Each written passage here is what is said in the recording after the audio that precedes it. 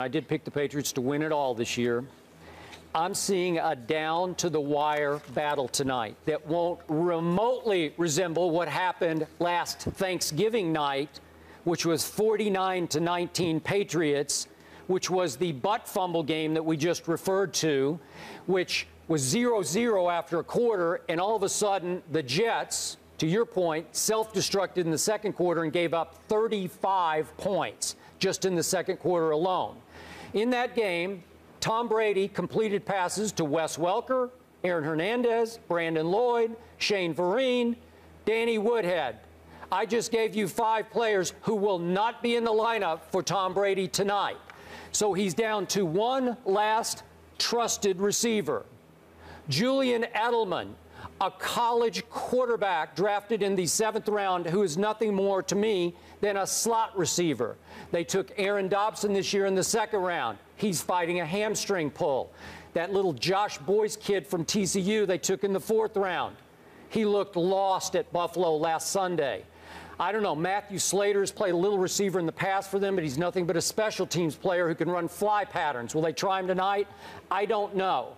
So, to me, this is going to resemble much more closely what happened with the Jets in Tampa. The Jets obviously stole it at the end of the game, thanks to, what was his name, Levante David had this ridiculous penalty at the end of the game, hitting Geno out of bounds, and they stole that game 18-17. I think it's going to be pretty close to that kind of a score. And I'm going to do this one more time to this poor kid named Kenbrell Tompkins, Stephen A. I'm going to do it one more time.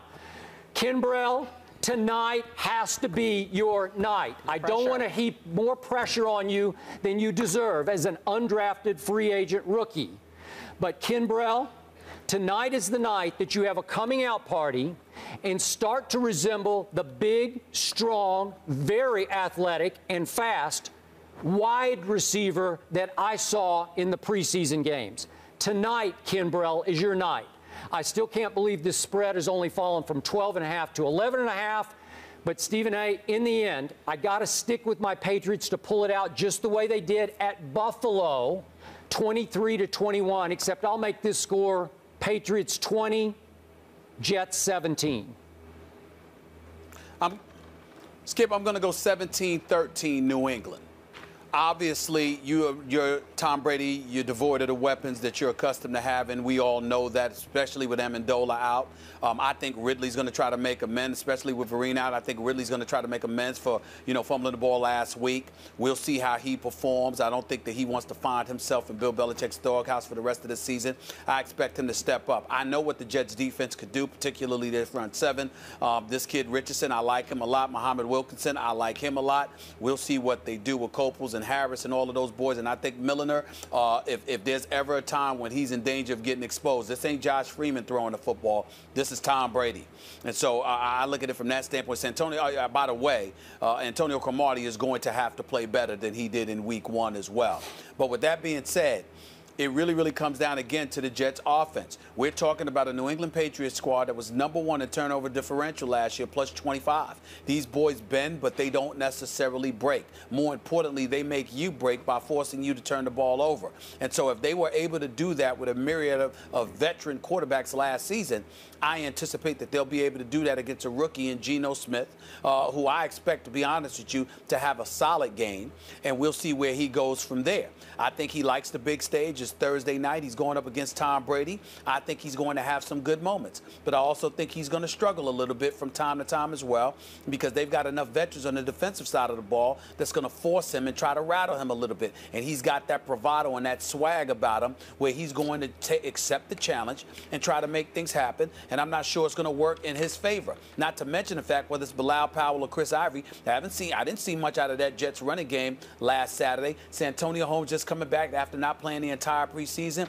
We got to see if he's going to get his bearings under him. We don't know about Stephen Hill or Jeremy Curley. Cumberland took a shot, had to leave the game. We don't know whether he's going to be available tonight. So all those things being considered, I think the Jets' offense, I anticipate they'll struggle, but their defense will keep them in the game. And as a result, instead of being able to win the game with a field goal, Geno Smith will have the ball late and in position to win the game, but it would require a touchdown. And I don't think the Jets get into the end zone against this opportunistic defense that is the New England Patriots, and I think they hold on for a 17-13 victory. Okay, we're pretty much on the same page, unlike Brady and his young receivers.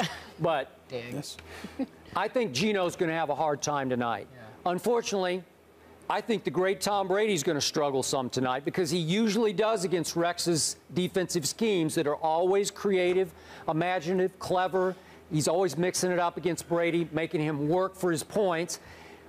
Is he going to throw it to himself tonight?